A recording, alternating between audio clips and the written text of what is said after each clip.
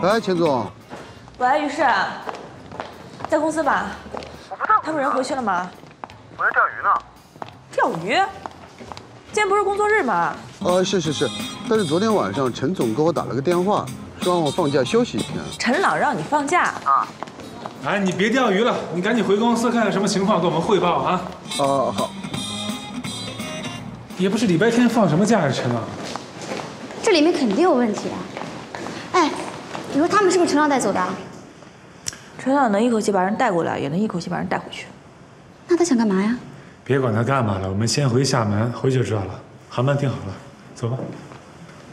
给你聪明的。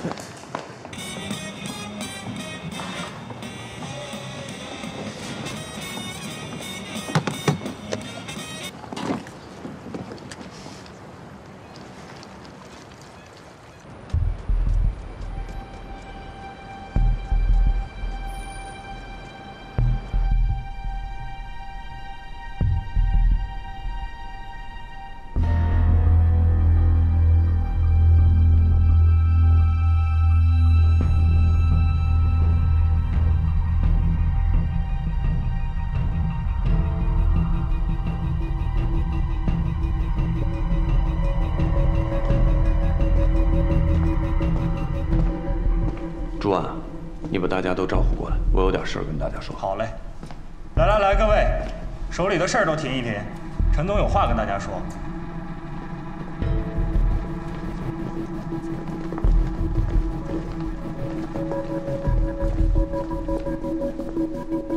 各位，连夜把大家叫过来搬家，辛苦了。其实这个地方啊，我早就筹备上。可是因为商业上还有一些事情没有处理完，所以一直没敢跟大家说。从今天开始，我们就不再是瑞直播了。我给新公司取名叫云直播，我们以后不会再跟瑞、跟 QE 有任何的瓜葛。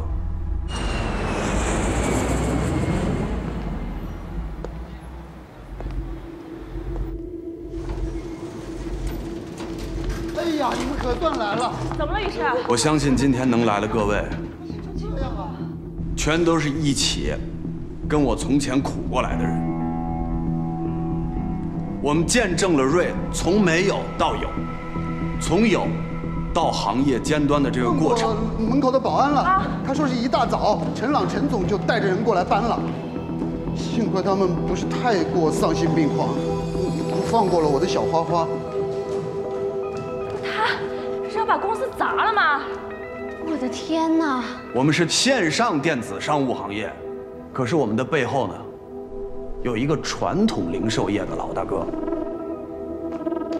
什么叫大哥？大哥就是今天高兴给你块糖吃，你得乐，你得陪着笑。出什么事儿了？明天不高兴了，踹你一脚，让你滚蛋，你就真得滚。凭什么？瑞是我们辛辛苦苦一步一步做大做强的，我们为什么要把自己的命运交给别人的手里？什么情况啊？我不希望这种事情发生，所以我给新公司起名叫做“云”，是希望有朝一日，我们真的能站在云端俯瞰整个行业。陈朗这是要干嘛呀？我现在手里已经筹到了一笔钱，这笔钱是2500万的天使投资。我相信，我们有了这笔钱，一定能做成比瑞还要优秀的公司。我一会儿让朱安拿2份合同给大家，一份是瑞的解约合同，一份是云直播的签约合同。如果你们相信我陈朗，还可以带着大家再来一次。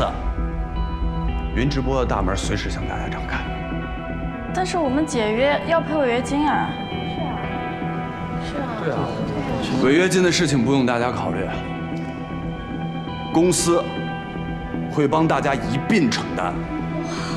哎，陈总，怎么不见钱西西和圆圆呢？你不知道吗？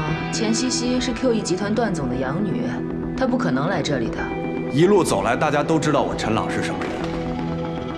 我是一个说一不二、做事果断干脆的人。工作上我有我自己的手段，所以后面我会把瑞直播所有的资源和人脉全部拿到现在的公司来做。